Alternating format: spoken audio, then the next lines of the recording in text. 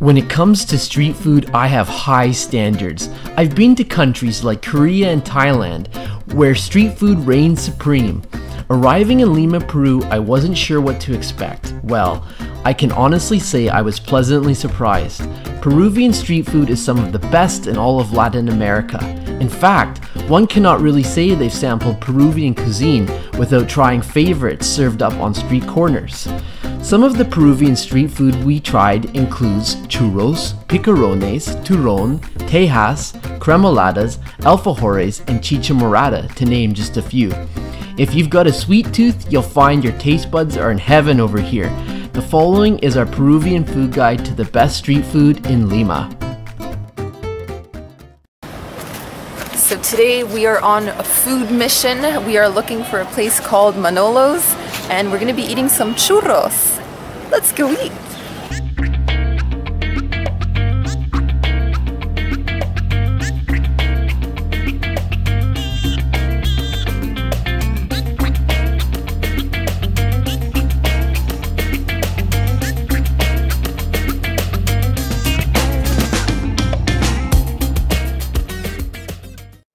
Getting there is half the journey. Now the other half is gonna be eating it. And here we are, Manolo's.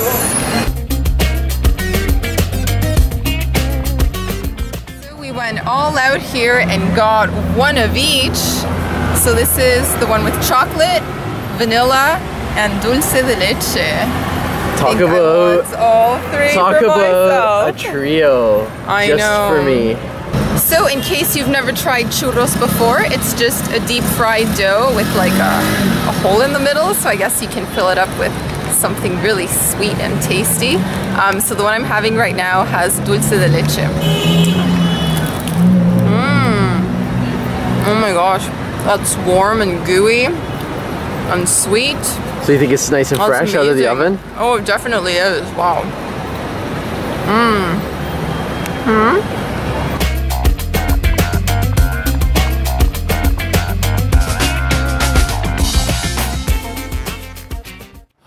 Decisions.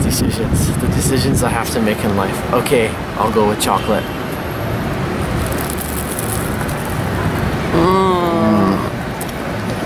His eyes are closed. That's a good sign. You're totally right about it being like freshly made. Like I can taste the warm gooiness of that chocolate inside. You're not getting a bite of that.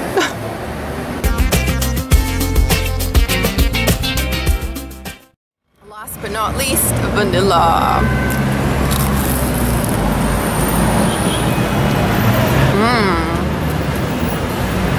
It's like a vanilla pudding, or like the filling you get inside the Boston cream donuts.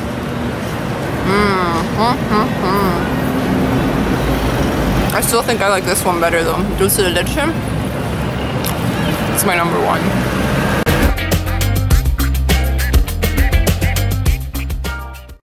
That was a very delicious snack and it wasn't very expensive at all. I lost my receipt, but I think I paid somewhere near 12 soles, which would be around $4 for those three very tasty, very sweet churros. Highly recommended. So seriously, it's probably a good idea that we're walking home right now. I honestly could have had about 5 more of those dulce de leche churros. And we've got more food videos coming soon. Well, hello there. So this afternoon we are at Parque Kennedy and we are here for some dessert. We've been eating like pigs all day long, but there's still a bit of room left for a little something sweet, so we're gonna go try picarones.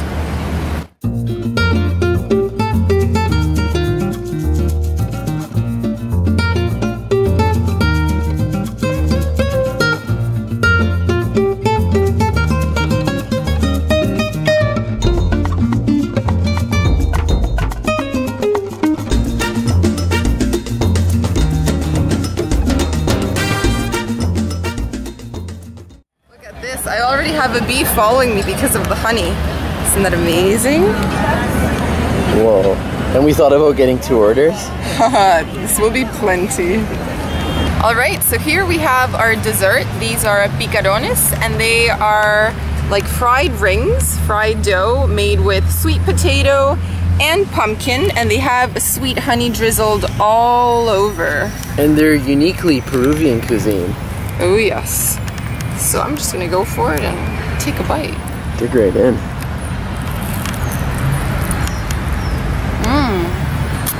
These are so fresh. Wow, really fluffy and airy. Can you taste that honey? Oh yeah, I sure can. I'm like, they're so light. I've already finished half of one, and I understand why they give you 5. You can just devour them in a few minutes. And we've got a guest who's interested as well. Hi, Kitty. Hello, Mr. Meowsers. So as I mentioned previously, this is a uniquely Peruvian dish. And as such, there isn't an English equivalent. I suppose we could call it a Peruvian donut with honey. And so that's what we're going with. And this is my first bite, my first time to ever try this. So I'm really excited. I am sopping it up in honey. Woohoo, honey syrup. Let's try this. Oh my gosh. So good. You know what it reminds me of? It reminds me like of an oversaturated waffle with maple syrup or honey, where it's like where you pour like 3 times as much as you actually need on the waffle, and then you eat it. This is what it tastes like right here.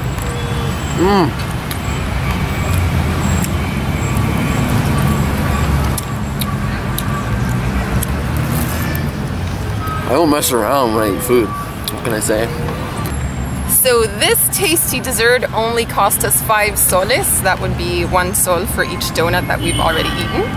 And that's pretty affordable actually. With the exchange rate, it would be about $1.75, and you do get a lot of food for that.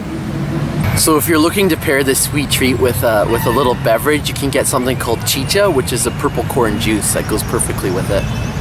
So there were 5 of these, but there's only 2 of us. So who gets that 3rd one? We split it down the middle, Sam. Oh, I don't agree with that.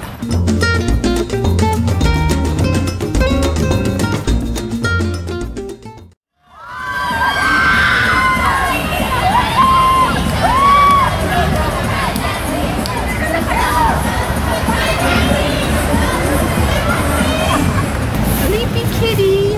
Meow meow. Meow meow. There are hundreds of cats in this park. Look, here's another one. Meow meow.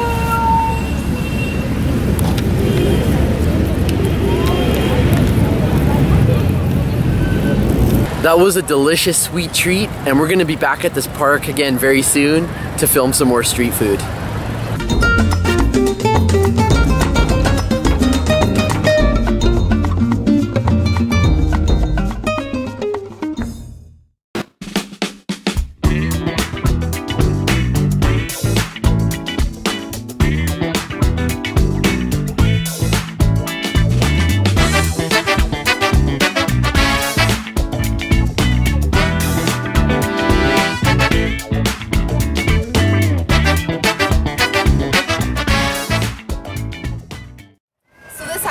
We're at a place called Cremoladas. Yep, got the name right. And we're trying a kind of like icy cold dessert called Cremolada. And basically this is shaved ice, finely shaved ice, and then it's topped with like a juice or a syrup that has like a tropical fruit flavor. So I've chosen Chicha Morada, which is a purple corn, and Sam over here has chosen lucuma. So we're going to be trying these. This is very local snack. Flavors, Oh, very yeah. much so. Just mixing it around, ice cold. Purple goodness. Ready for my first bite. This is purple corn.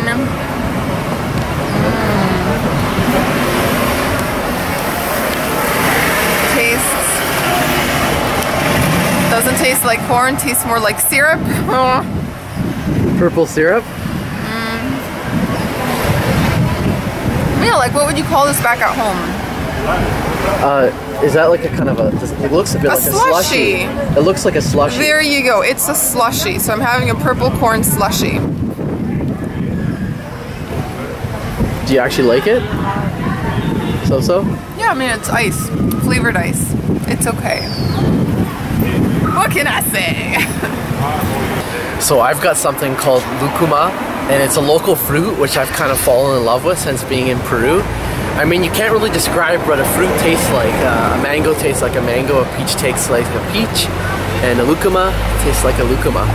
So let's try it here. It is definitely sweet. It has that sweet tropical taste though, I can say that. This one seems really thick.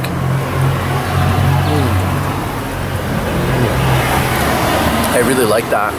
I have a feeling that mine is quite a bit thicker than yours. If you just look down at it here, you can see that it's really thick, and you can really taste the fruit. It's definitely been sweetened, but it's not overpowering. The fruit taste really comes out, so I'm actually really enjoying this right now. So it's nothing out of the ordinary, but if you're in Lima on a really hot day, this is definitely a very refreshing little slushy drink. And in terms of cost, those buses. In terms of cost, it was 5 soles and 70 cents, which is less than $2, so not a bad deal. It's actually kind of getting chilly here, so I'm cold eating this. I can't believe you're wearing a sweater. I'm wearing a t-shirt and shorts, and I think this is perfect weather. So it's time to get back home before Audrey suffers from hypothermia. You know, it's only like 25 degrees outside or something. Pish posh, it must be like 18 and I'm freezing. So this afternoon we are at the Love Park here in Lima, and we're going to be doing yet another taste test. We're trying something that is called Tejas and Choco Tejas, and this is a dessert that comes from Ica, and there's 2 different varieties. So first up, we're going to be trying Tejas, which is a sweet. The exterior is covered in white sugar, and then the inside has something called manjar blanco, which is similar to dulce de leche, which is like a milky caramel. It's really sweet. And some of them are filled with nuts, filled with different fruits. So we're gonna try one. So I'm first up here with the pecan tejas. You can see over here, picanas. And I think according to you, this should be white. It should be. It should be coated in white sugar. Wow. It's got that like sliminess. Oh my gosh, I'm getting my hands all I think that's because I put it in the fridge. It really shouldn't be slimy. Okay.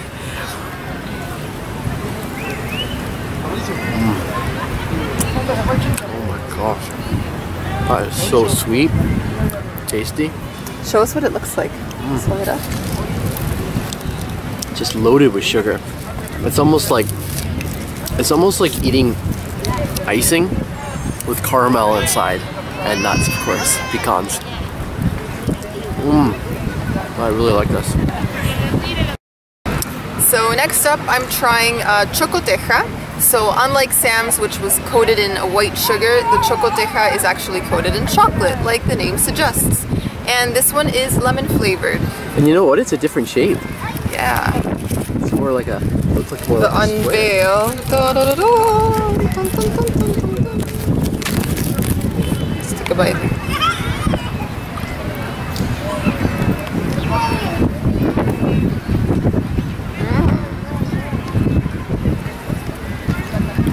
I was expecting it to be really sour because of the lemon, but it's really not. It's still really sweet, so you have the manjar blanco, which is the caramel. Just gonna zoom in on that. And then you can kind of see the lemon. It's like the lemon skin, and they've turned it into a kind of marmalade. And yeah, it's not sour at all. This is great. I like it. So next up, I'm having chocolate tejas called mani, and mani means peanuts. So I'm excited about this one. Just judging by touching it right now, this one's even slimier than the one before. It was in the fridge. Whoops. So just trying to break that off so I don't have any paper on it. And again, this isn't even, this shape is different from the 2 we've tried previously. So I like my peanuts, so I have high expectations. Oh man. It's like a Snickers bar on steroids. That's like so tasty. Really good quality chocolate. And just a massive, generous amount of caramel. And then you got the great big peanuts that I'm biting into too. So I mean, this for me is about as close as it gets to being a perfect chocolate bar. And last but not least, we have one called Choco Teja Pasas Borrachas. And pasas borrachas means drunk raisins, so I'm assuming they've been soaked in some kind of alcohol. We like our drunk food. Let's unveil. We sure do like our drunk food. There we have it. Okay, so it is chocolate covered.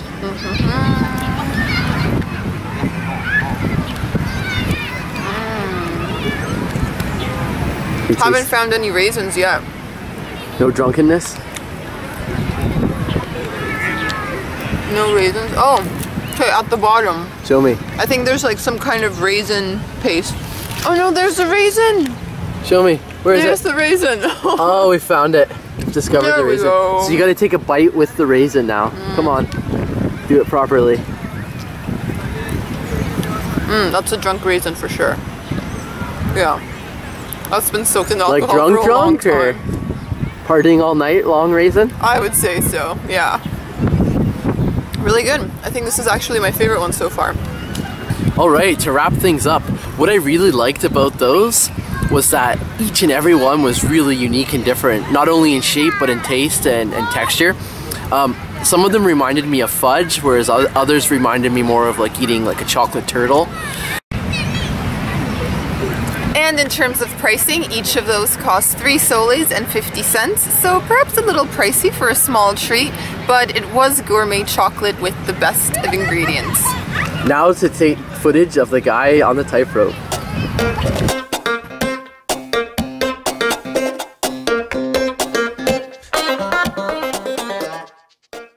So we thought we were going to be ending that video with the food, but we've got some paragliding to show you.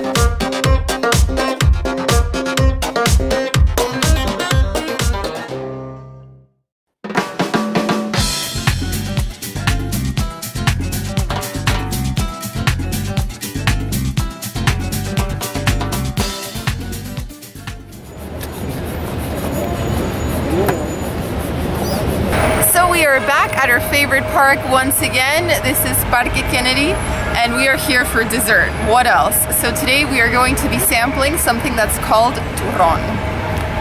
So part of the reason we like coming here are all the cats. There must be hundreds of them, and they're so friendly. They just want to be scratched and petted. Look, there's another one coming up right behind you. Oh, hello. Hello. Hello, cat. Look at you. You're a sweet one. You're still a kitten. Oh, it's sitting on me. I've made a new friend. Hi, cat. Hello, cat.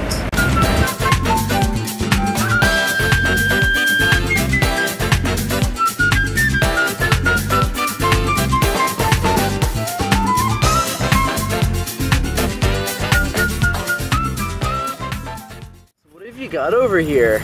Okay, so we ended up getting 2 different things. This is called Turron. And over here, oh my goodness, it already got stuck to my leg. This giant thing over here is called torreja. So they look kind of different, but they're both actually made with the same ingredients. So all this is deep fried flour, and then they drizzle honey over top. So, Sounds good enough to me. yeah, let's try it. The first bite. The first Ready for the big moment. Here we go. Uh-oh. Whoa, it looks sticky. Oh my gosh. I think you bit off a little more than you can chew there.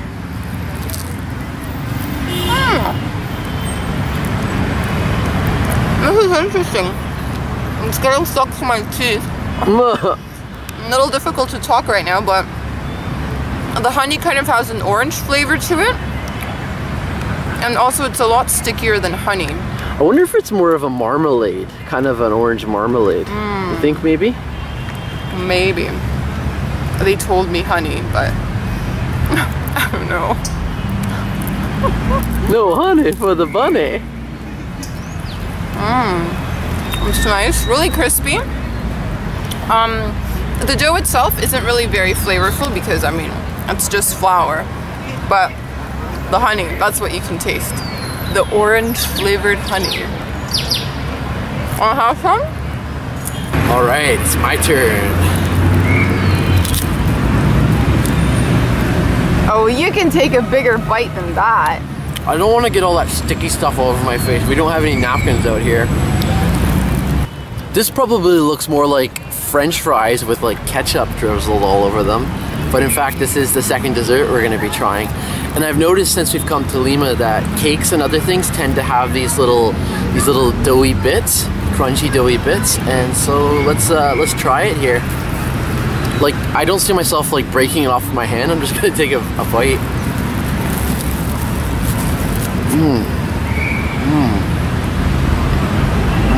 That is good. You know what, I think I actually prefer this one to the big pizza shaped one we had.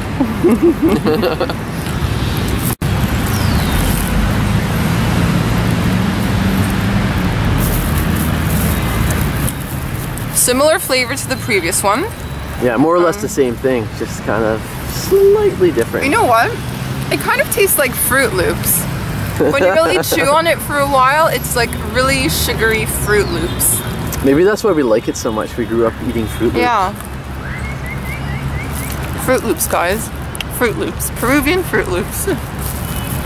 So, how much did today's dessert cost? Well, this was probably our cheapest street food / dessert that we've had since we've come to Peru.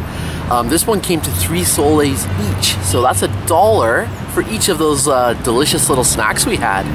So, you know, if you're on a budget, you can really load up on those. So we're just gonna go for a little walk around the park and then we're gonna head home for more food. What else? All we do is eat. Meow, meow, yes, meow. Oh, look at that. Meow, meow, meow, meow. Little kitty. You're a cute one, aren't you? Oh, it's purring. I can feel it purring. Hi, kitty. Hi, kitty.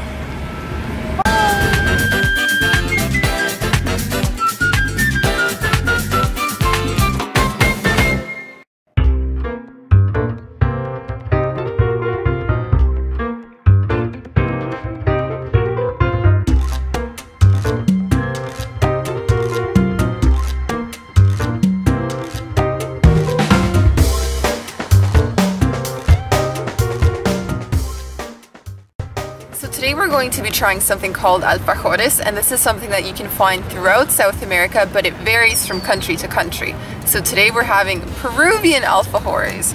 So I'm going to open the box for a big reveal, and we've ordered a few different varieties. Wow, that looks awesome. We're very used to tasty. We're very used to the Argentinian ones. Yeah.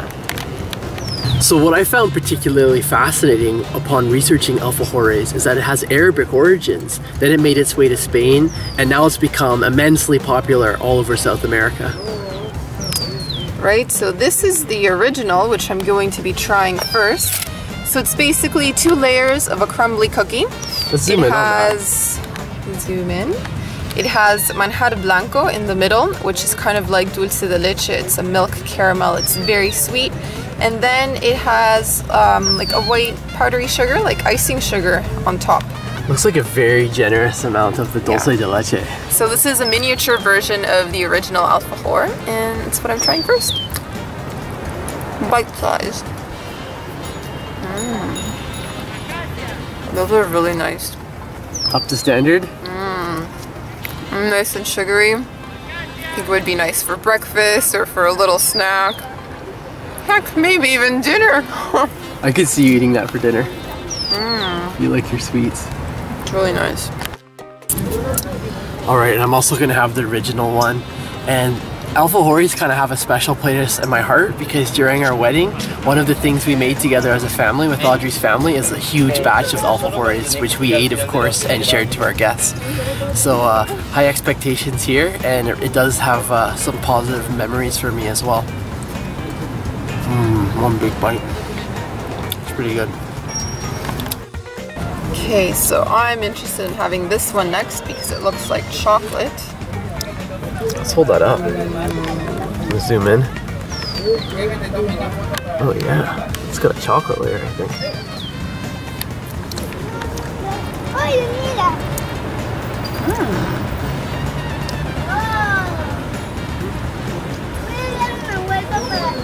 Okay. I'm trying to figure out what the filling is. Do you think it might be a dark fruit of some kind? Maybe like a not a plum, but a date? Do you think maybe a date filling? No, it's chocolatey. I think maybe they took the manjar blanco that we had for the other one and just added some chocolate and mixed it together. That would be my guess. And the cookie is chocolate. How does it compare to the original? I think I prefer the original personally. But this is nice as well. It's very tasty. And mysterious. So you got a little excited about the next one. Well, we were shooting a photo for maybe the cover photo image of this video, and I just got a little carried away. I was just planning on having my teeth on it, but my subconscious brain took over and basically forced me to have a bite. Okay, first unofficial bite over here.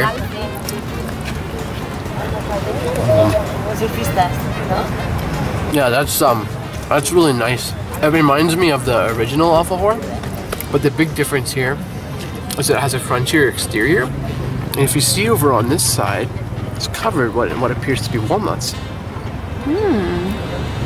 How about the cookie dough? Does it also have nuts? Is it crunchy?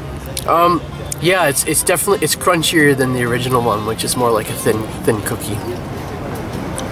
Right, and then we are down to the one and only lonely one. So it's my turn. I believe this one has honey. That's what I was told. Looks sticky. And it looks very, Oh my gosh, look at that. Ooh, okay, it's like a triple one. So triple layered alfajor. Dude, it's spilling all over the place.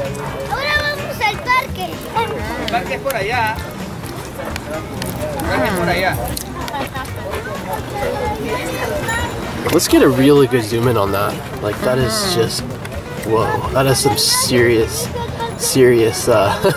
topping overflow there. And the taste? Well, that's not your average honey, that's for sure.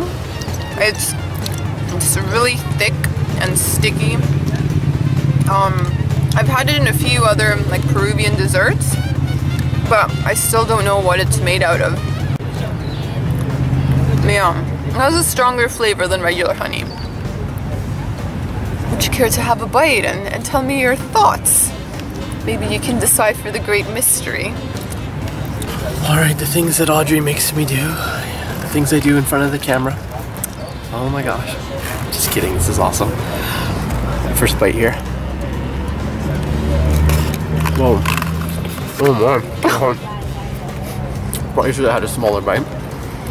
Yeah, that kind of reminds me of the Turron sauce honey. I have a feeling that maybe it's mixed with some kind of date, or possibly it's a kind of marmalade, because it just doesn't have a pure honey taste in my opinion. So we picked up this little goodie box from La Casa del Alfajor, which translates to the House of the Alfajor. And yeah, it was a great little goodie box, but I guess what sort of surprised me was that I ended up liking the original the most. How about you? Same, love the original. So I guess the take-home message for today is don't mess with that awesome, classic, good flavor.